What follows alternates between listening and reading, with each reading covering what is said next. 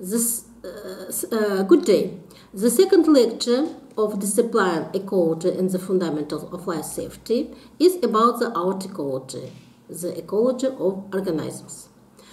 In this lecture, we describe about the Autecology, about the interaction of habitat in organisms, or ecological factors and their classification, limiting factors, laws of action of abiotic and biotic factors, Liebig minimums and law and Shelford's law of tolerance range, ecological significance of the main abiotic factors in the life of organisms, ecological capacity of the environment.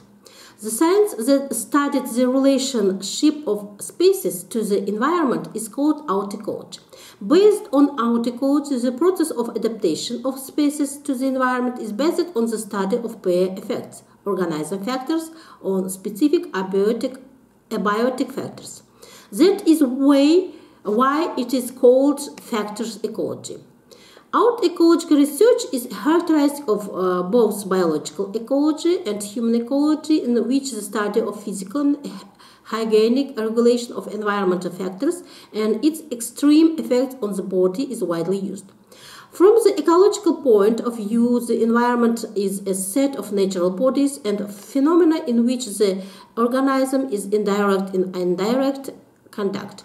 In the broad sense, it is the natural bodies, phenomena, and energies that affect in the body. The concept of environment is external environmental, but is direct contact with the object and the subject. Adaptation of organisms to the environment is called adaptation. In fact, adaptation is an evolutionary adaptation to the environment, which is determined by changes in the external and internal features of the organisms.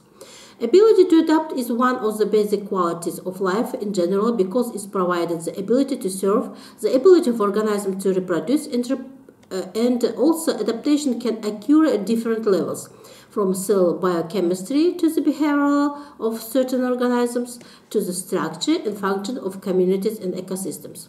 Adaptation of organisms develops through change, genealogically and natural selection. And environmental factors is any state of environment in which a living organism can directly or indirectly affect one phase of its individual development. The body feels of a special adaptive reaction to environmental factors, in other words, adapts to it. Environmental factors are different, they are necessary or harmful to the organisms, can cause or hinder its recovery and development. The nature and specific of the interaction of environmental factors will be different. They are divided into abiotic, biotic, and anthropogenic.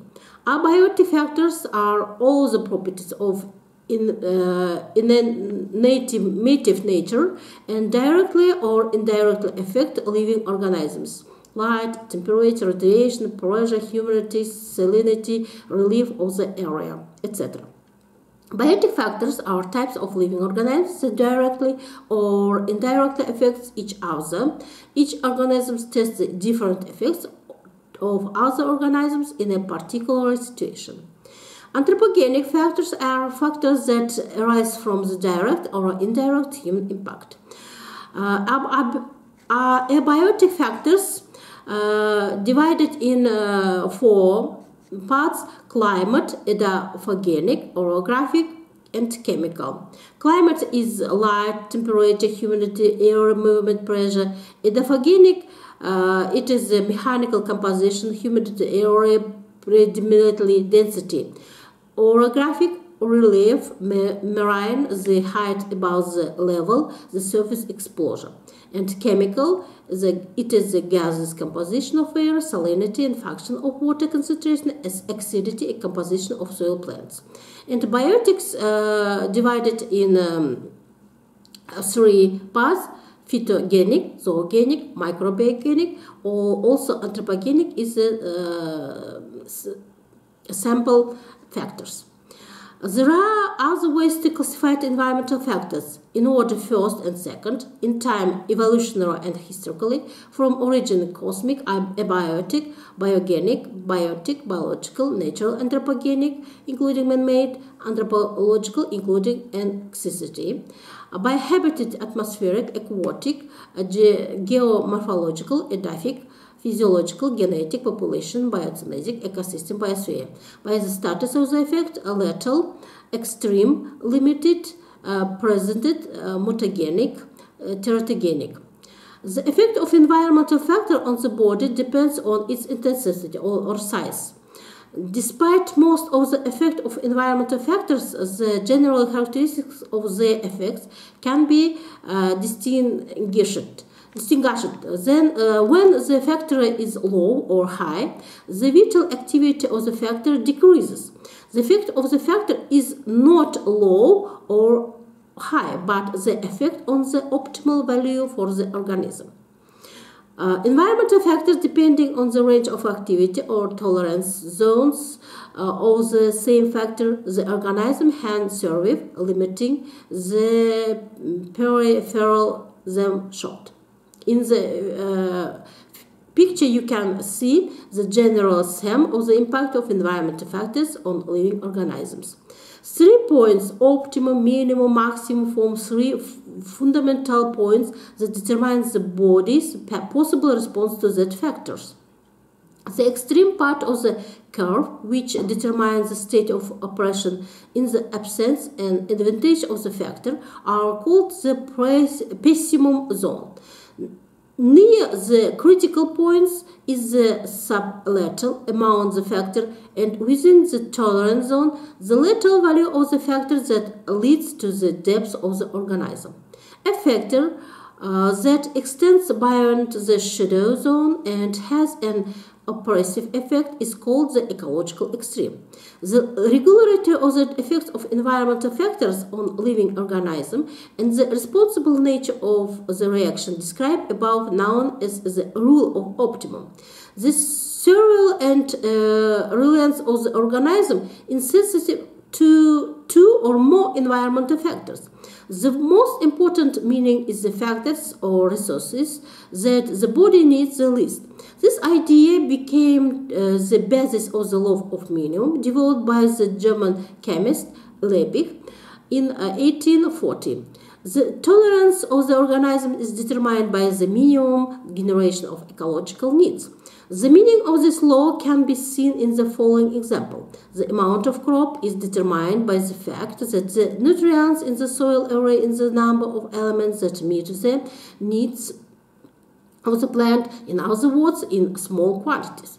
In the soil, as its concentration increases, the yield increases proportionally to the amount introduced until the other element is minimum.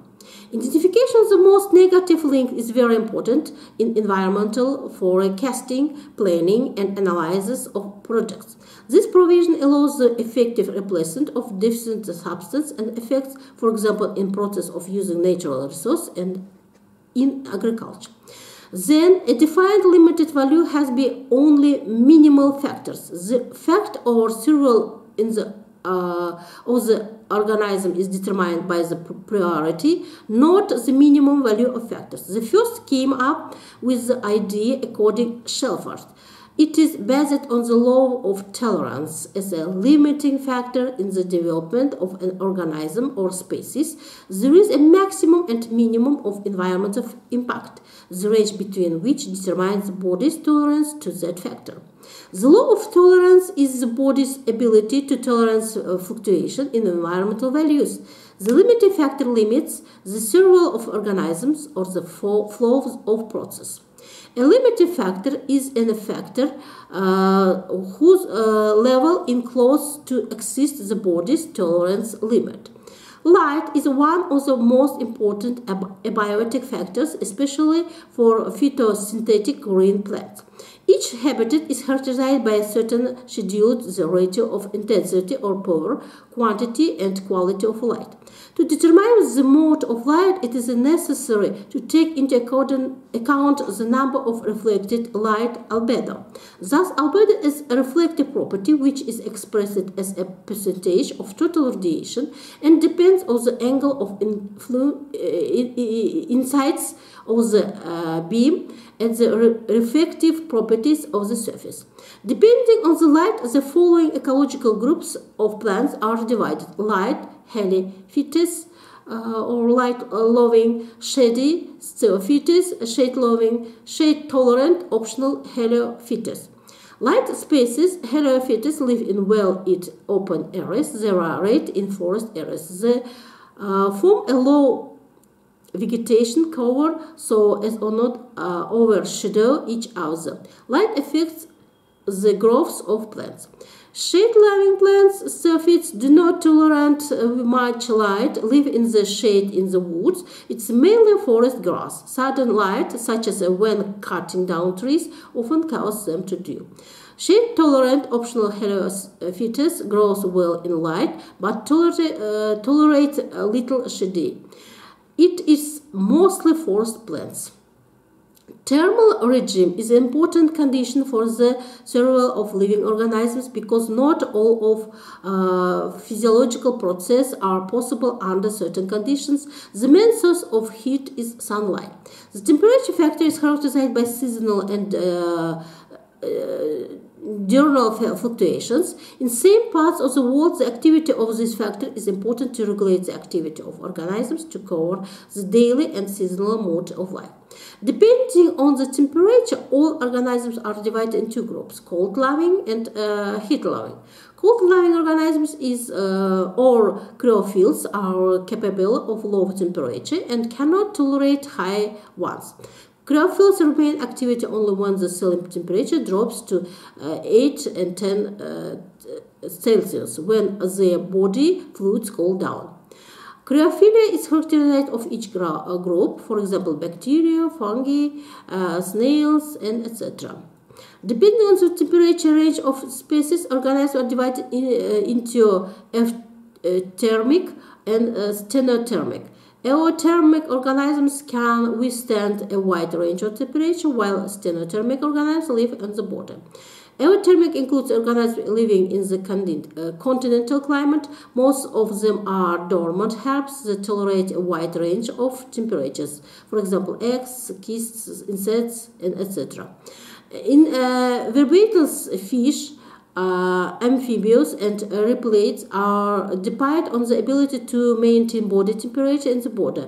They are called poikilotherms. These animals are often called ectothermic because they depend on external heat. They are characterized by low circulation intensity and lack of the heat storage mechanisms. They used to be called cold-blooded, but the term is not clear. Birds and mammals can maintain a constant body temperature regardless of outside temperature. He calls animals homothermic or warm-blooded in ancient terminology.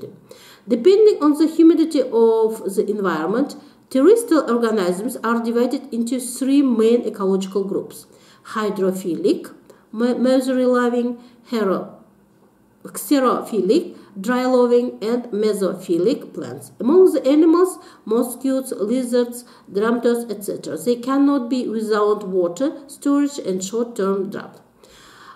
Depending on the habitat of terrestrial plants, the class divided ecological groups: hydrophytes or hydrophytes, mesophytes, xerophytes. Hydrophytes, this is the plants that live in most places, do not tolerate lack of water, and have long drought resistance. Plants of this group consist mainly of large, slender, delicate levels with a small number of mouths, which are located on both sides. Mesophytes are plants that live in moderately humid places.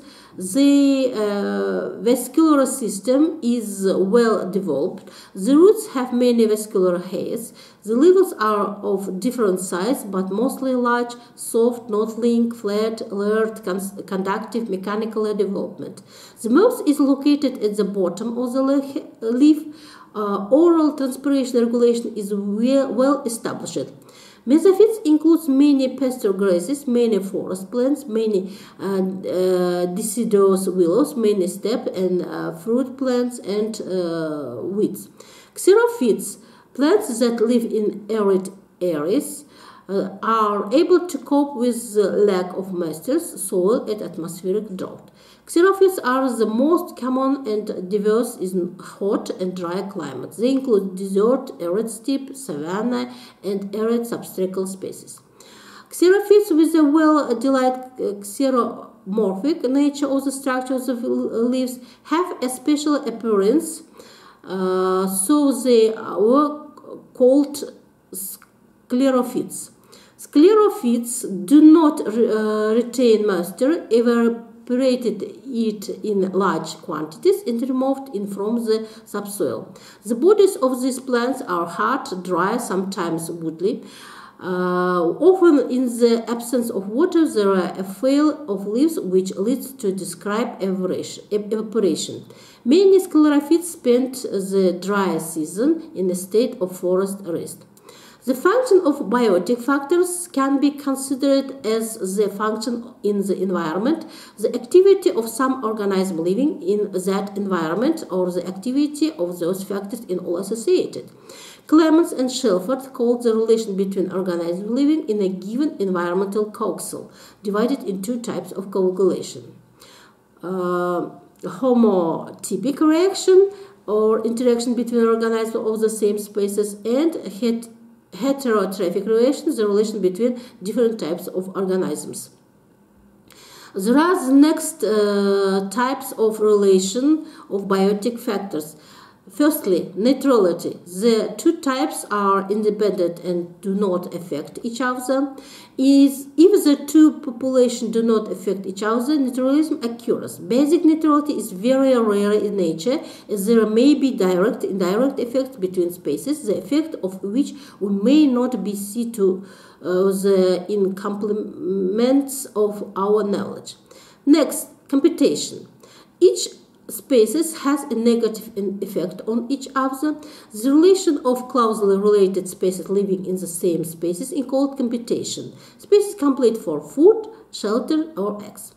Mutualism is a symbiotic relationship in which two connected species benefit from each other. In symbiotic relations, the fact that two species must participate in each other is called mutualism. For example, refers to the pollination of plants only the specific insect species. Another example of mutualism is birds that feed on parasites on the skin of rhinoceros, the fight of which is considered a dangerous signal. Mutualism is widespread in nature. Next, cooperation. Two types associated. It is mandatory. Each species cannot live separately, but live together brings benefits to both. Commensalism. One of the partners, an association of species that benefits itself without harm. This type of connection are common in nature. For example, large mammals are considered to be distributed of seeds and fruits without seeking any benefits or harm. An example of commensalism is birded crabs that cling to the whale skin. Amensalism is a type of relationship between species in which one aspect does not feel resistance but suppresses the survival of another species in cohesive environment. The negative effect of coexistence on one species and other and then the oppressor does not receive both benefits and harms. It is amensalism. An example of amensalism is light-loving grass that grows under the Christmas tree, suffers from a lot of shade, so it's indifferent in the willow. Parasitic, a form of interaction between species of one organism, parasites user for another period of time to the beneficial substance to another species or for host. Basically, the parasite uses its host not only as a source of food, but also a permanent or temporary habitat. Both plants of animals can play the role of parasites. Next, predation, a type of relationship in which representatives of one species eat, destroy, representative for another species, all the organisms. So one species can serve as a food for others. Symbiosis is an inseparable link between the two species, which in some cases has a parasitic element which necessitates the coherence of organisms. A classic example of symbiotic is lichen, which is a beneficial combination of fungi and algae. This lecture is over. Thank you for your attention.